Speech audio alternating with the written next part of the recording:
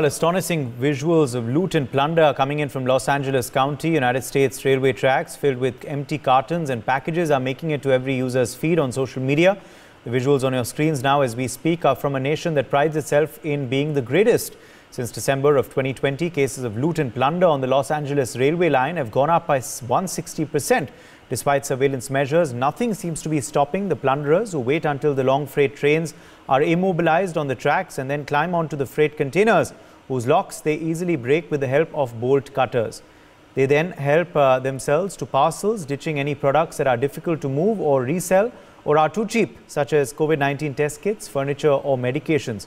According to LA operations estimates that damages from such thefts in 2021 amounted to some $5 million. While organizations such as the New York Times blatantly mock India on its space plans, it seems domestically the nation is struggling with Los Angeles. Live with us, Sree Iyer, founder, P-Guru and foreign policy analyst, joins us live.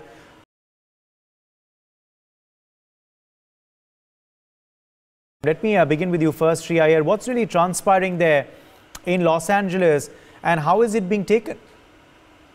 All this is because of the progressives of the Democratic Party. They are running amok. One of the challenges that is happening is that, all these other movements you had, defund police and so on and so forth. Now you are beginning to see a reflection of that. And policing has come down. In fact, in cities like San Francisco, Seattle, the police will not even register a theft of less than $900. In other words, somebody walks up to a department store, puts things in on his handbag and then walks out. Police is not even registering a complaint. From somewhere, they've come up with this number that we will not register a complaint if the amount is less than $900. And likewise, I think that Amazon, the freight trains that are carrying these goods are probably, somebody must have leaked the information and these guys know exactly when that happens. Somebody clearly is hacking the traffic signaling so that the thing comes to a complete standstill and then they go in with bolt cutters and clean it out. There's another bigger problem, Uday, and that is that whenever either FedEx or UPS or Amazon drop something at your doorstep, you have to actually watch it like a hawk, and you have to go and get it right away because there are cars just following these things. This is a real thing happening in my town of San Jose. San Jose is perhaps the 10th largest city in US. It is considered the safest in the top 10. And that is what is the fate right now because these people are brazen. They think that nobody will catch them. I mean, I have supplied video camera footage of things being stolen and the police just told me that I hope you have insurance. This is the kind of response I'm getting. So this whole anarchy has started 5-6 years ago and it is really running amok. And it is very, very crass of the NPR reporter to say that it feels like India and she's supposed to be covering India. By the way, NPR is the woke poster media. They will go and find some obscure Khalistani sympathizer and take that person's interview for 25 minutes and they won't even give any time for anybody who may come up with a more reality-based truth in Punjab. This is how it is in NPR. It's very unfortunate, but we have to live with it. We have to rebut it as strongly as we can with facts.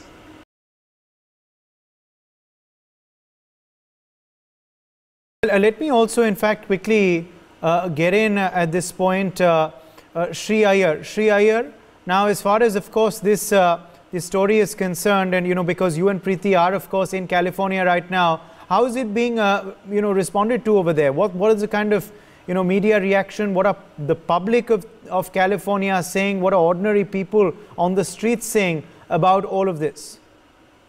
Preeti is spot on. People don't listen to NPR anymore. Even the wokes have moved on. And, whether it is TV or radio, people are no longer following it. There is more traffic on social media.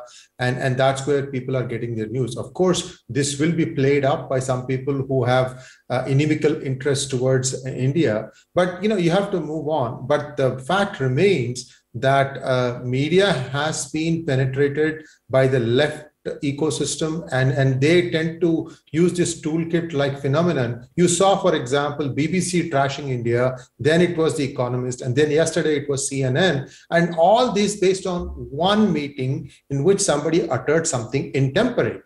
What about all the killings that have been taking place in Tamil Nadu and Kerala by members of the PFI, Popular Front of India?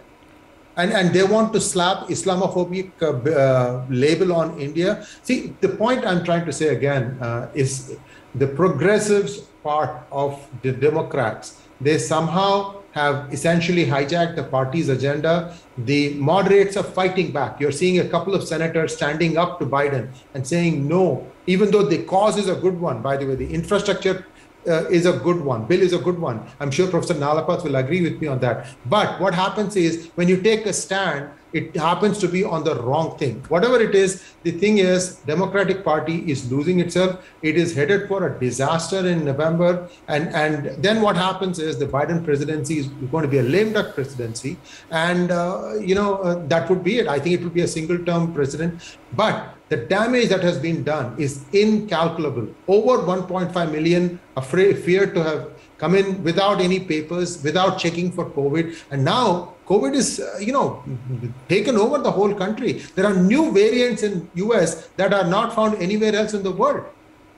So I'm sorry, I'm going all over the place, but the point I think is that India has weathered everything well, and there are people who probably don't like it. But as far as one-on-one is concerned, the average American has nothing but respect for Indians. They know and they feel like Indians work extra hard, very sincere, very honest to what they do. And that impression is not changing just because of one crass tweet. Okay, let's leave it at that.